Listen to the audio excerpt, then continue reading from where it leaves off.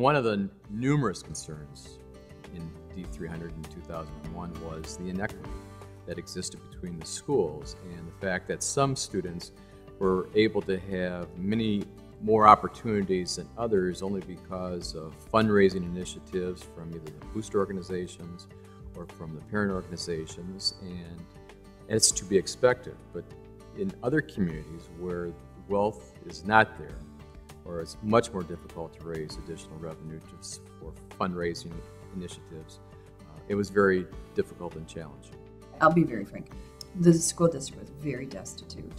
We were graduating students that could not compete at the college level because we did not have technology or scientific equipment that could equip them to compete with other students. The idea really came about in terms of, could we use the vehicle of a foundation to raise public and private funds through a charitable organization not affiliated with the school board, and the purpose would then again to be to address some of the inequities that were present in District 300 at that time. District 300 has one of the very lowest tax rates in the area, and really still does, and amazingly does so much with so little, comparatively little money. And I just thought, wow, if we can take this and supplement it without having to go to taxpayers again and really try to find ways to build up what we already do well and come up with ideas to do other things even better. I just thought it was a terrific opportunity to help out. Well, actually the first year was spent putting together the structure of the foundation. Obviously you have people that immediately wanted to raise money and then spend it right away. And that's what foundations are for, to raise funds and then to spend accordingly, but you have to have the structure in place. We were not interested at that time being just the flavor of the month or the flash in the pan. That is, look how great we are, and 2 years later it just dies away. And that's the most difficult part, putting together the structure, the governance piece. We cover 4 categories: performing and fine arts, science and technology, student leadership, and literacy. I think when I go back and I took a look at the grants that we did, I think the largest grants were for the beginning of the science and technology. We knew that had to change. Microscopes for every middle school in the district, which, Absolutely. in a lot of districts is a given. There's a lot of people don't realize that, where that equipment has come from, and they figure that's just from the taxpayers, and realize that actually who the foundation is or where we come from and where we're going. So we all decided, we wanted to individually fund the first round of grants, each of us giving what we could, and we did that. And then, it was very exciting as other donors stepped up, and the enthusiasm from people, they, like us, they thought, wow, this is a terrific idea. So we started getting some sizable grants, and eventually we were getting them from individuals, then corporations, and matching grants. So that was very exciting. I think by the second year we raised $90,000. Yeah. And now it was, okay, we got the money, great, what do we do with it?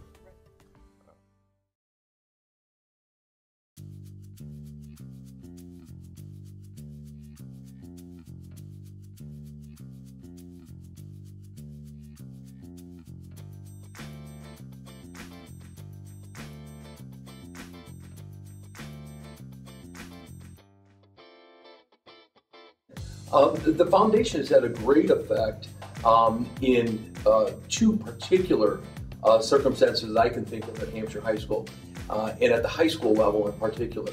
The first one is when we started forensics classes a few years ago, we were able to secure one of the large grants from the foundation, and we were actually able to purchase all the startup materials for all of the forensics classes in the school district. So we were able to get that started, and that program till today is still running, now funded by the school system, but running and very, very successful, and one of our more popular elective courses out of the science department. Our project involved getting different toys and supplies for the play-based assessment. Play-based assessment is what we do here at DeLacy to evaluate children who come in through early intervention or through our screening process, and it is a series of observers. So we have a psychologist who would be observing, a speech pathologist, and at times an occupational therapist as well as a physical therapist. We are kind of observers, and we have a special education teacher who would be playing with the child. And while the children are playing, all the professionals, we are observing different items, trying to determine if the child is developing at age-appropriate levels.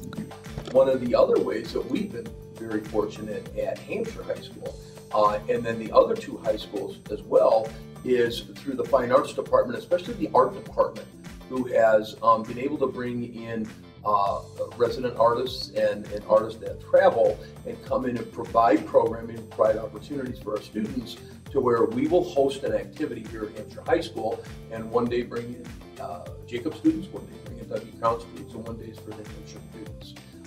And learn new techniques and various things that are very topical in art and have been very, very beneficial to us.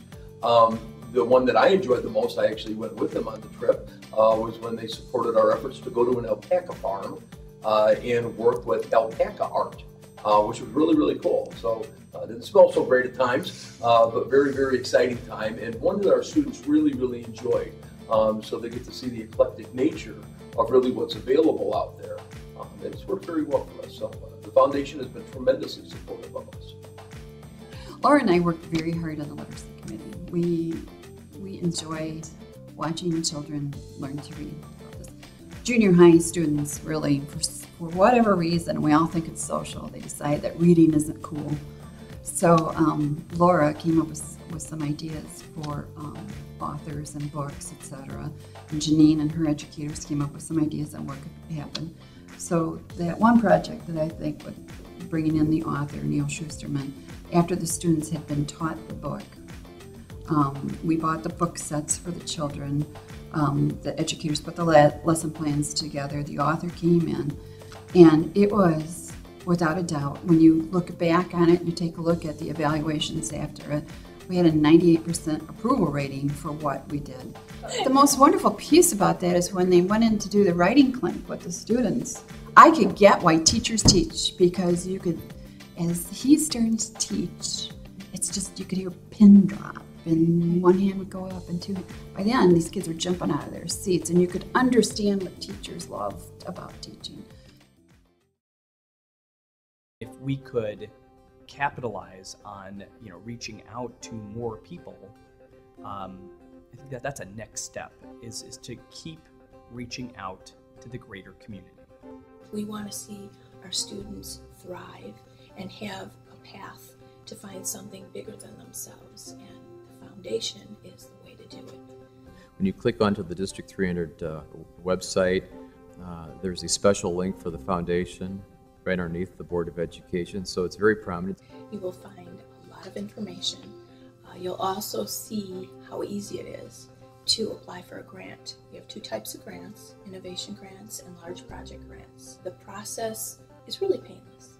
And if you have an idea, if you have a thought, we want to hear it. It's essential that the community have a better understanding of the foundation and where the foundation needs to go in the future. I hope everybody will take the time and really invest in our kids' futures.